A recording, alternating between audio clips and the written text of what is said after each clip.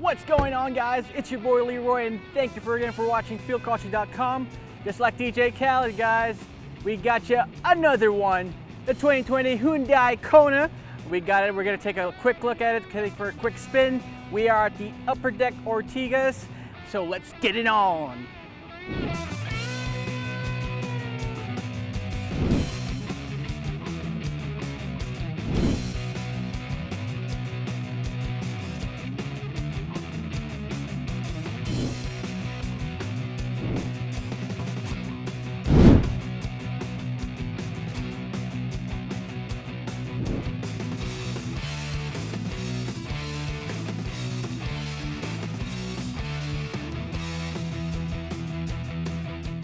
Under the hood of the 2020 Hyundai Kona is a, whoa, it's a 2-liter DOHC 4-cylinder 16-valve engine. How do I know it's DOHC? It says it right here. A DOHC 16-valve engine gives it 149 horsepower and 179 Nm of torque.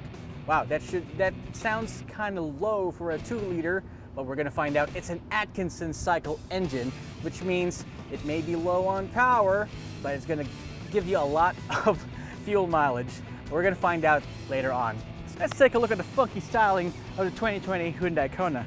Oh, damn, look at this. This is kind of hype. I mean, take a look at this large hexagonal grille right here. It's definitely kind of lit. And hey, if you check this thing out right here, you'd think that these are the headlamps. They're kind of thin, but no, boys and girls, these are the DRLs, or the daytime running lamps. Hyundai calls this Fluidic Sculpture 2.0, but I call this Predator X Catfish. I mean, take a quick look. It's got a large gaping mouth right there, but I'm not saying that in a bad way. It's actually kind of cool. You can see the headlamps right here. The headlamps are below the daytime running lamps.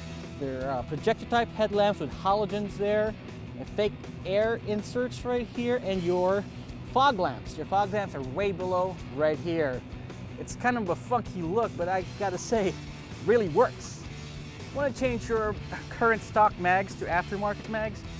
Hyundai's got you covered because you don't have to. We've got 17-inch mags right here with 215 55R17 tires. Offers great grip. It's a multi-spoke alloy wheel, so it's actually not my taste, but it kind of works with the whole interior as well. Overall, it gives you this black plastic cladding right here that gives it a more rugged look. It wraps around the front and moves away all the back, and then continuing right along the side skirts, then to the back arches. The wheel arches, they look really big. They're kind of bulging right here in the front and in the back, but I think they're sized just right. If you size it a little bigger than this, I think it's going to look like a dune buggy, and you don't want that. It's got this long swooping character line right here that arches from the front arch to the rear tail lamp. And you can see that it actually looks kind of plain right here without any cladding, but you won't actually need that because you got that black plastic cladding right below. It adds to this macho, rugged look. Hey, at least it's in the 20th century with these grab handles for door handles, blacked out B-pillars, and hey, you got turn light indicators, come on. That's actually a nice touch, Hyundai. Black and plastic seems to be the central theme of the Hyundai Kona, but I gotta say, like I've been saying earlier, a lot of times earlier, it really works with this car. You see the C-pillar right here. Instead of having bland colors or body panels, it has this black plastic cladding here that connects the rear spoiler to the rear hatch. And just like the front, it's got body cladding. I've been saying cladding a lot today, but it's got a lot of it, I swear. It's got black cladding from the side. It hugs right over to the rear. Now, speaking of that rear, come on, take a look at this. If you think the front is funky, the back's definitely got something on its own. This thin LED tail lamps right here. You've got your turn signals way down here, which is separate from the tail lamps, which is definitely something different for Hyundai. It's got your reverse lights right here and this rear plastic diffuser. Looking at it, I'm not really a fan of that black diffuser right there. I hope that they should have made it something different. Maybe a future refresh will make things better, but as of right now, I'm kind of iffy about that. Me and the boys were confident enough that the Hyundai Kona would have enough rear cargo space for all our camera equipment and knickknacks. Let's take a look how we did. Kind of nervous. Oh, wow. It actually fit all our camera equipment, our bags, our tripods, and this large high fire lit bag right here. But hey, there's got room for more. I'm sure that a week's worth of groceries for a large family can actually fit back here. And if you notice, these seats actually fold down flat. So if these fold down flat, you can actually increase your cargo space a lot more. So in terms of space, the Hyundai Kona is definitely a winner right here. Oh, hey, didn't see you there. How are you? We're taking a look at the inside of the Hyundai Kona. Hey, it's not a bad place to be in. Black seems to be the color of the day right here. And although it is hard plastics everywhere, except for this felt lining on the door, it's pretty well built together. I mean, there's nothing loose, nothing seems to be out of place. And the seats, oh my goodness, the seats. For my large frame, the seats are actually kind of nice and they're supportive for aggressive driving, if you know what I mean. The steering wheel is nicely weighted, although I actually think I recognize the steering wheel. It's similar to that of the Hyundai Veloster, which is kind of sick if you're going to think about it.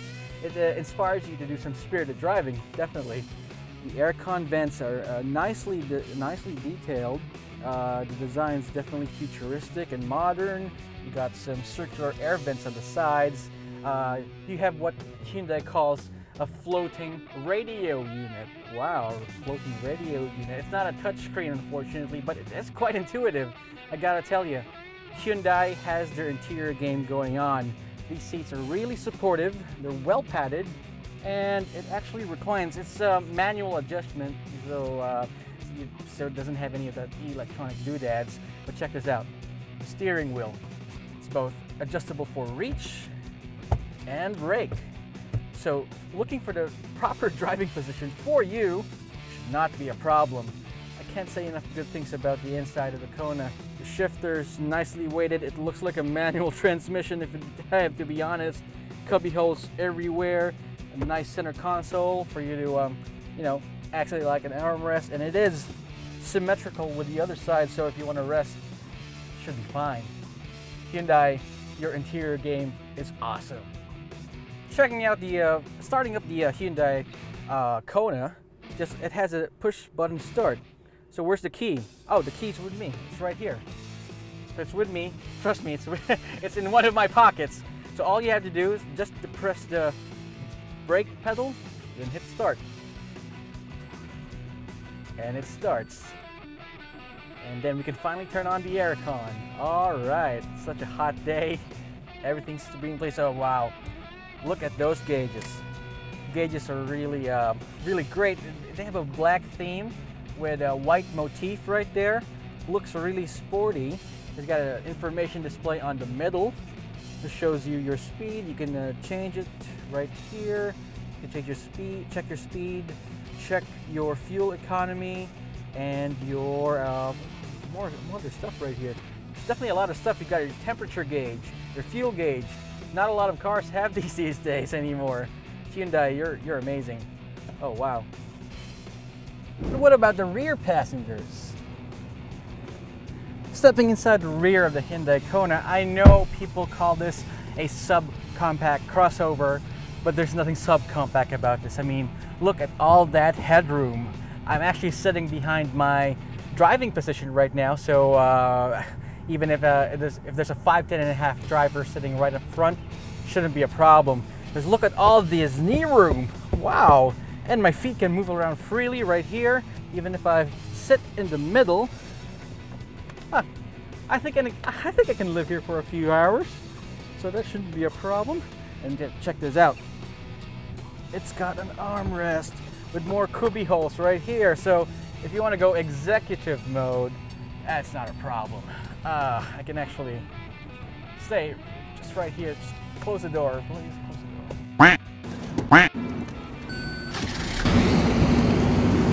What it lacks in horsepower and torque, it definitely makes up for it at the pump, like I said. Ano ba yan? Traffic na naman! Traffic! Woo! Even though you're stuck in traffic, the seats are pretty supportive. It can actually fit my big ass right here. It's well padded and it's well bolstered, so your body's not trying to grab for traction whenever you're trying to sit down comfortably. It's very comfortable and it's four-way adjustable. It moves up like so, okay, and move down, move forward and back. Fortunately, it doesn't have electronic adjustments. You get to pull this lever right here for it to get adjusted. So even though it says 149 and 179 on paper, I think the power mapping, or the way Hyundai engineered the engine for all the power to be made available right below the rev range, is really good. Oh, I forgot. I think I should put this on sport mode so that once you put it on sport mode, the throttle response would be really good. I mean, there's going to be less lag in the accelerator, and steering wheel got a little bit heavy. Maybe it's just me, but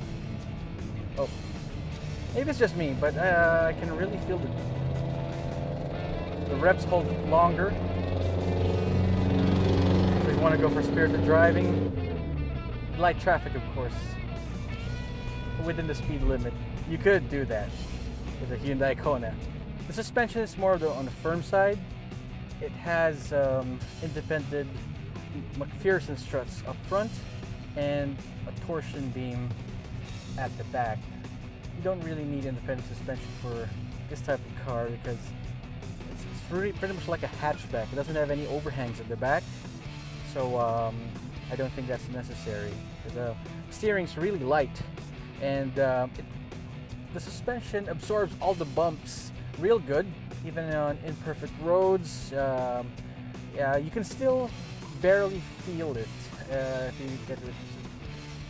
Instead of hearing those bumps, it gets oh, hey! Hey! We're reviewing here! Oh, God. So, you hear some bumps from the back because of the cold aircon. Speaking of the aircon, I have my gripes about the air conditioning. On a hot summer's day, the aircon is a bit soft, but a bit weak, I have to say. It doesn't get that cold quickly enough to cover the entire car. The crew at the back is actually complaining quite a bit, saying that it's quite warm in the rear passenger seats.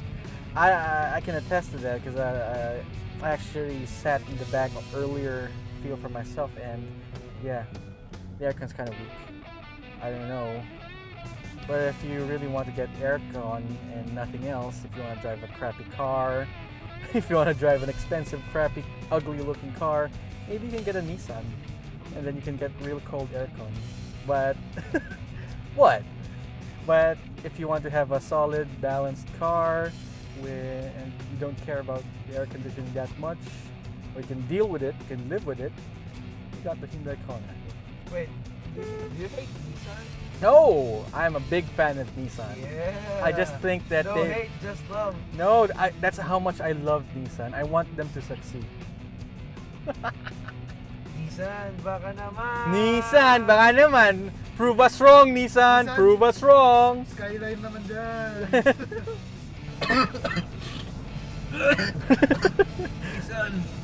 Nissan.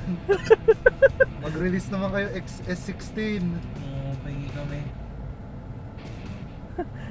So we've seen the 2020 Hyundai Kona inside and out. We've seen how it drives. Now let's give it a Philkotse grade. For practicality, the 2020 Hyundai Kona is definitely a winner. It may look a little small from the outside, but on the inside, trust me, there's a lot of room in there. In fact, all our camera gear can fit in the back, even with the seats folded up. But if you need more space, just fold them flat down, and you'll be good to go. So for practicality, we're giving it a 4 out of 5. For aesthetics, come on, look at this thing. Come on, you're gonna ask me about aesthetics? It's lime green colored, black cladding on the side, DRLs at the top, projector. Come on guys, what more do you want? It definitely does not look like a Nissan Juke, I'm gonna tell you. We're gonna give this a 5 out of 5. When it comes to performance, the Hyundai Kona, yeah, sure, it has 149 horsepower, 179 Nm of torque, but when you're in the driver's seat, my butt dyno definitely does not feel that way. Plus, you get 8 to 9 kilometers per liter in the city, 14 kilometers per liter on the highway, so you get to save more in the pumps. So for performance, I'm definitely going to give it a 5 out of 5. For value for money, the Hyundai Kona costs $1,180,000 for the GLS gas model with a 6-speed automatic. It may sound kind of daunting, but if you compare it to the Honda HR-V, the Mazda CX-3, its main competitors, it definitely undercuts all of them. You get more for what you pay for. It may be more expensive than the MG ZS and the upcoming Geely Coolray, but you get a Hyundai Kona for all of that. So for value for money, we're gonna give it a 4 out of 5. So what's it gonna be? What's gonna be the Philkotse score for the 2020 Hyundai Kona?